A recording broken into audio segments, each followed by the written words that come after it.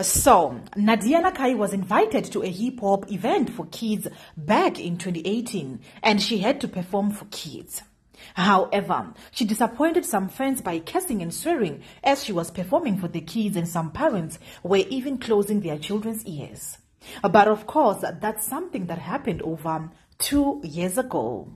But unfortunately, the internet does not forget. One tweet decided to resurrect the story and said, not forgetting that Nadia Nakai once said, "Are you motherfuckers ready?" at a kiddies party. Hi T-Squad. Seriously, South Africa?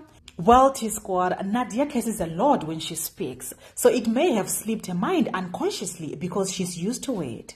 Here's what this tweet said complaining about her language. So, yesterday I was at a hip-hop event for kids and Nadia Nakai performed. Shoo, guys, asarukhani.